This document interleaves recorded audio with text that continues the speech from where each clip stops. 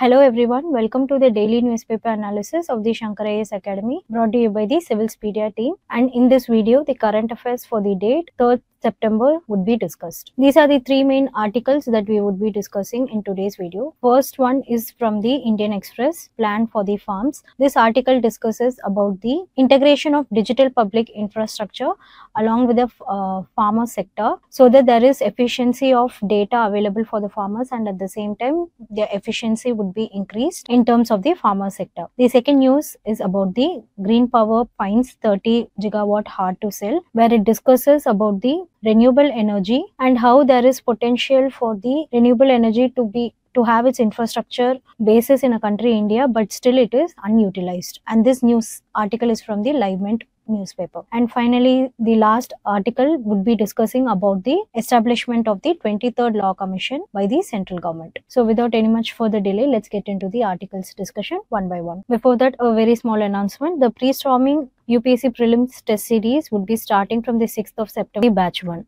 And along with it, to boost your UPSC mains preparation with us, All India UPSC Mains Open Mock Test 2014 would be conducted. So interested aspirants can apply for the test series. So moving on to the first news, almost 30 gigawatt of renewable energy are still unsold in India due to purchase and supply agreements delay. Older projects are still finding new buyers due to tariff issues, grid connectivity issues, etc. So now the industry is waiting for the need of having a uniform tariffs, and along with it to have an energy storage linked projects to further impact the demand. Before going into the statistics on the green energy, let us see a very basic idea or overview of what renewable energy is and what are its ultimate goals. So first, under the National Energy Policy of India, it aims for locally produced energy in India and also at the same time to reduce energy poverty through renewable resources. So as you all know, renewable resources are the use of non-fossil fuels such as solar, wind, hydro, that is water power, and bioenergy and geoenergy. According to the IEA report, that is International Energy Agency report, by 2040, 37% of the power generations is expected to come from the renewable energy, which is compared to 23% for today. So renewable energy is one of the key future plans for a country like India, as well as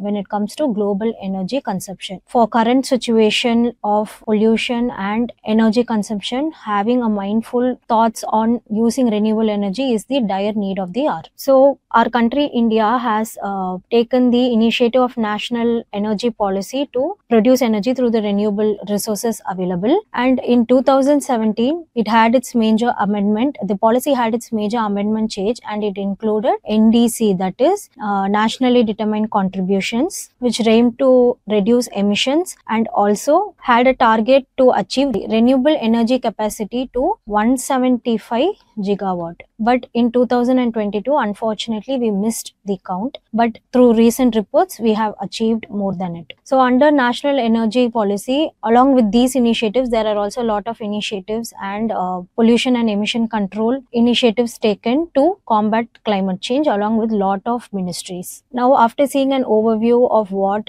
renewable energy is, now let us move on to the current statistics of the news. Now, as I told, in 2022, we have missed the target, but in 2024, as of recent report, India has installed renewable energy capacity which is almost 197 gigawatts. Now, under the National Energy Policy, the government targets to achieve 500 gigawatt of non-fossil fuel capacity by 2023 through the renewable resources, which is almost 40%. And also in commitment with the Paris Agreement, along with the NDCs, the policy also aims to reduce carbon intensity and increase the non-fossil fuel share by 50% by 2023 also. To achieve this twin objective, usage of renewable resources such as solar, water and biomass and wind is very important, and especially when it comes to solar, that 30 gigawatt also makes a difference. Now let us move on to the key segments of renewable energy. energy. First is the solar energy. Installed capacity increases more than 70 gigawatts and the potential is almost 749 gigawatts in a country like India. So initiatives like PM Kusum aims for promoting rural solar power energy. Also missions like National Solar Mission aims for national solar grids, which is also called as National Smart Grid Missions. Now the wind energy. The installed capacity is approximately 43 gigawatt, which is the fourth largest globally.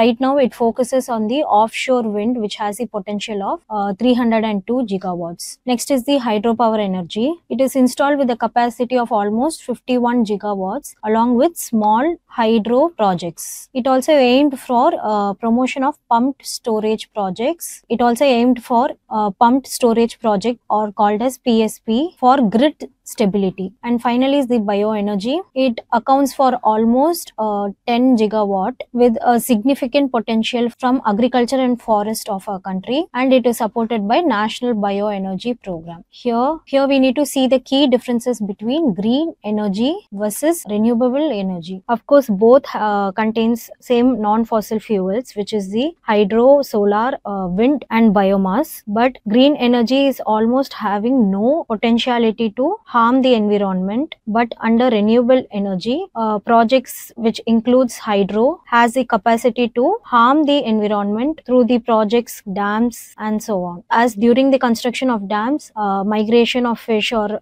destruction of the fish population can happen. So both are not the same. All green energy are renewable energy, but not all renewable energy are green energy. Now moving on to the policy frameworks included when it comes to solar, and also at the same time when it comes to renewable energy. Here, Ministry of New and Renewable Energy is a nodal agency for almost promoting renewable energy. Next is the renewable purchase obligations or the RPOs, where it mandates a percentage of electricity from the renewable resources, and it comes under the Ministry of Power. Next is the solar parks and ultra mega solar power projects, and it supports large scale solar power plants, and this comes under the Ministry of New and Renewable Energy. And finally is the viability gap funding, coming under the Ministry of Finance. It helps to have a financial support for renewable energy. So the viability gap funding is also part of public-private partnerships programs in India. Now let us see the few challenges and opportunities when it comes to the renewable energy. In relation to the solar energy, there are a lot of grid connectivity and storage issues, such as the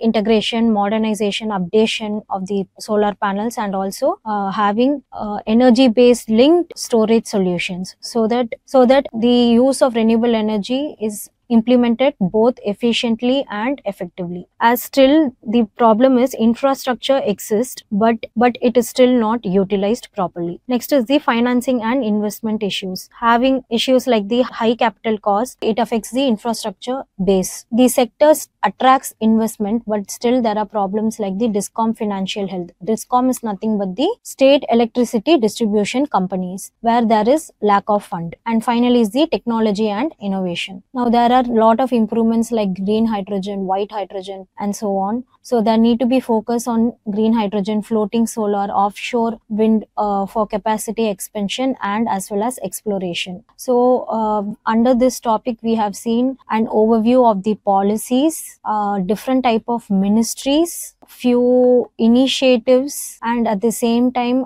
differences between renewable resources, green energy and different type of aspects when it comes to renewable resources. So from the prelims perspective, having a note on these ministries, having a note on such policies, initiatives would be important. And also this article has the potentiality to be as a mains answer writing through even more analysis. Now I hope that you all have a clear and best overview on what the article is about. Now let us move on to the next article. Before that, let's have a prelims practice question. Consider the following statements regarding the Pradhan Mantri Kisan Urja Suraksha Evam Uthan Mahabhiyan, that is the PM Kusum scheme. It aims to install grid connected solar power plants in rural areas. It provides financial assistance for the installation of solar pumps for irrigation purposes, The scheme focuses exclusively on the large-scale solar parks. Which of the statement given above is or are correct? The answer is option A. Both the statements are right, as the financial assistance is given through the National Fund, and at the same time option 3 is wrong because exclusively is such an extreme word. It also focuses on small scale solar parks. So through these words, UPSC has the tendency to eliminate or to confuse a lot of aspirants. So check on for such words, and let us move on to the next article now. Coming to the second news, the National Cabinet have approved rupees 2,800 crore for the Digital Agricultural Mission, along with the creation of digital public infrastructure for the agricultural sector to bring in data and information about the farmlands, crops and yields. Thus, it affects the farmer sector in the most efficient way. Just to have a overview, Digital Agricultural Mission was established in 2023 under the Ministry of Agriculture and Farmers Welfare, whereas DPI, that is the Digital Public Infrastructure, is a digital mission or a digital system which enables efficient and effective delivery services like the DigiLocker under the Ministry of Electronic and Information Technology, and also Aadhaar services, other services like the UPI Unified Payment Interface under the Ministry of RBI and National Payments Corporation of India. So these digital infrastructure would help for having a unified data, and at the same time such data can be used in different aspects or different sectors of the society. So this news focuses to integrate DPI in agriculture. So here the Digital Agriculture Division has inculcated comprehensive ICT strategy, that is information and communication technologies, to enhance farmers awareness, knowledge and efficiency when it comes to agricultural schemes, agricultural products and so on. Thus it enhances outreach, planning and monitoring of schemes for the benefit of farmers in one click. And at the same time, the Digital Agriculture Mission focuses on integrating the NEGPA, that is National E-Governance Plan in Agriculture, which is a centrally sponsored scheme which helps to update to include new and emerging technologies in the digital agriculture. So it is a synergy of more than one infrastructure or institutes which tries to help the farmer sector in a whole basis. Now let us move on to see few digital infrastructure initiatives when it comes to agriculture. First, under websites and web portals, website called NAM, that is National Agricultural Market. It is an online trading platform or a system for agricultural products to be sold, where it also integrates 1,000 mandis or agricultural markets across 18 states and union territories to produce better price delivery, and at the same time to reduce intermediaries between the market and the farmer. So the actual price is benefited to the farmers. Next is the SMS Advisories. App like Kisan SMS portal sends personalized messages or information relating to agriculture, and also about advisories related to the agriculture through the SMS. The key component is the message will be delivered in local languages even without internet access. Next is again a mobile app which is called Kisan Suvidha app. It provides information on weather updation, market prices, agricultural advices or services, and provides and also provides details on crop insurance. It helps to make the farmers to have a very informed decision. Thus they are aware of their own productivity, and at the same time they are aware of the income it can foster. So this app helps the farmers to be more aware. And next is the Kisan call center, where it provides personalized information through toll-free number. Now let us move on to the DPI mission in agriculture. DPI in the agricultural sector is a government initiative which helps to create a comprehensive and enhanced digital ecosystem, thus to modernize the infrastructure and at the same time support the farmer sector, as right now the world is moving through digitalization. Let us see the key components of the DPI infrastructure. First is the AgriStack. It includes farmers registry, where there is creation of ID for the farmers, and their IDs are linked to the records of land so that there isn't any fraudulent when it comes to acquisition of land, and also details on the livestock and crops they own and benefits that they are entitled to. Thus, it helps them to have a very simple access to the services, and at the same time there isn't any need for them to go through the bureaucratic hurdles. Next is the crop zone registry. This is digitally records crop details which is planned for each season through mobile based service. Next is the geo-referenced village maps. Here it links the land records with physical locations for better management and planning of their crops, and being aware of the land that they can use in, so that they can acquire a land without any bureaucratic problems and so on. Next is the Krishi Decision Support System, a geospatial system which unifies the data on crops, soil, weather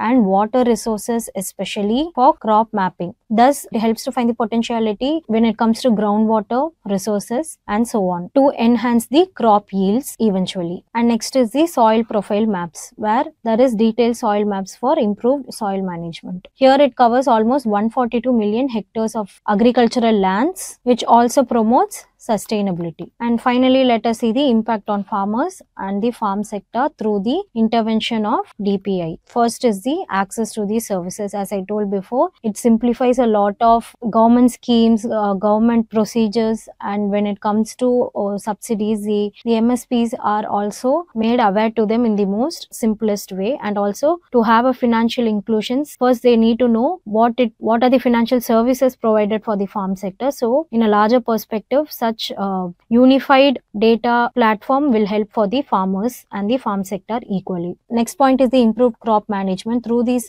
digital tools, it helps for the crop yield, crop reduction, and therefore it ultimately helps the farmers to have a best decision for them, even though when it comes to agriculture, there are a lot of unforeseen factors. Next is the accurate crop estimation. This estimation helps to have the farmers to have better planning, and at the same time to have better knowledge on the resource allocation, so that they don't find failures of their crops. Next is the enhanced transparency and efficiency. Now, through having knowledge of the crop insurance policies, credit allocations and so on, farmers are well aware of their potentiality when it comes to both land and finance. And finally, to have crop diversification and irrigation. It ultimately promotes crop patterns and optimization of the irrigational needs. Now let us see the practice question for this article. Consider the following statements regarding DPI. The DPI mission aims to establish a foundational digital infrastructure to enable efficient delivery of public services. The DPI mission includes initiatives like the Aadhaar, UPI, DigiLocker and its core components. The DPI mission is a collaborative effort involving only the central government with no participation from the state government or private sectors. Let us see the answer. The answer is obviously option 1 and 2. Of course, both the statements are correct. The DPI mission's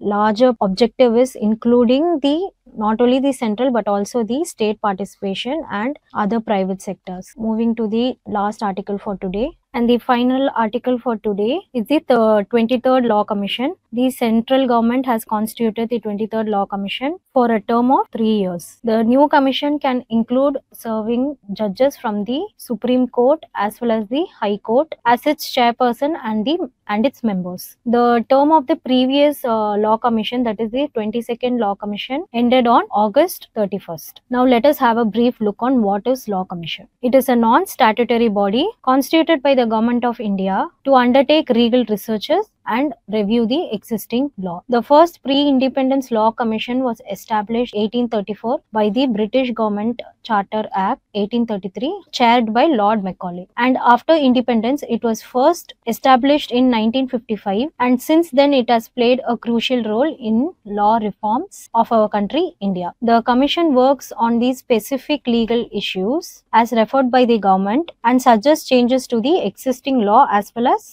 it recommends new laws to address the emerging challenges for a country like India. Thus, the Law Commission can be considered as a ad hoc body, which is nothing but a body created for specific purposes, formed by the Union government, established to serve specific purposes and in reference to law. Its primary function is to act as an advisory body to the Ministry of Law and Justice. Here, the Law Commission is not explicitly defined in the Constitution, even though it plays an important role, but it is constituted in line with the principles laid out in the Article 39A, thus to ensure that the legal system functions to promote justice based on equal opportunities for all. Now let us move on to the structure and the functions of the Law Commission of India. Law Commission was created when the Union government passes a resolution for the formation of new commission after the expiry of the last one. Now looking into the functions of the Law Commission, as I said before, it studies and reviews laws, existing laws, as well as it brings changes to the outdated laws, and also has the capacity to bring new laws.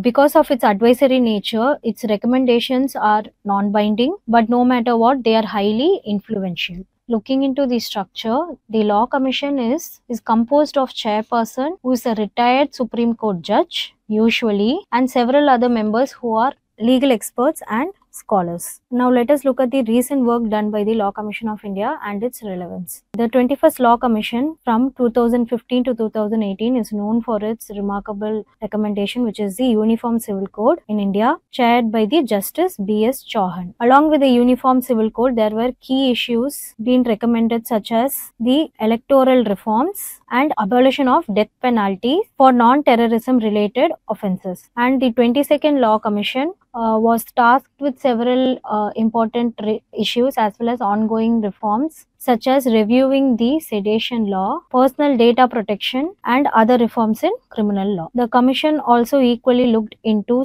several sensitive issues like age of consent and marital rape, making its recommendation highly debatable and relevant for today's scenario of the legal reforms in India. Now let us look into the key reports and recommendations of the Law Commission. First is the, as I told before, Uniform Civil Code. The Commission tried to explore the feasibility of implementing a Uniform Civil Code, which is a set of code or a set of rules which replaces the personal laws based on religion with a common set of goals for all citizens. Next is the electoral reforms. This aimed to improve transparency and reduce corruption in the electoral process. Next is the 170th report of the Law Commission on Electoral Reforms 1999. Here it suggested to have idea on conducting simultaneous elections for the Lok Sabha and for the state assemblies to enhance governance as well as stability in the states. Next recommendation is about the death penalty. It recommended to provide death penalty for all crimes except for terrorism and other crimes related to war against the state, which indeed became a very controversial debate to be discussed on by the public. And apart from these reports and recommendation, it also went through a lot of significant changes in relevance to the changes when it comes to Indian laws. For example, decriminalization of certain offences, changes in criminal procedures, codification of personal laws are key issues to be noted. Thus, exploring other areas in relevance to the Indian law, it acts as a platform for judicial interpretation, and such debates can enhance implementing of legislative action. Now, let us see a prelims practice question based on this article. Which of the following statements about the Law Commission of India is correct? The Law Commission is a permanent body established under Article 39A of Indian Constitution. The Law Commission functions as an advisory body in the Ministry of Law and Justice and is constituted for specific purposes. The Law Commission's recommendations are binding on the government. The Law Commission must be constituted for every 5 years by the Parliament. The answer is option B. Of course, we did see that Law Commission is not entitled with the constitutional rights, and at the same time their recommendations are non-binding, and it is constituted every 3 years and not 5 years. Thus, option B is correct, which is it is an advisory body. Thank you for watching this video. Don't forget to give a like, comment and a share. And to further not to miss any other contents from our channel, subscribe to our channel. Thank you and have a great day.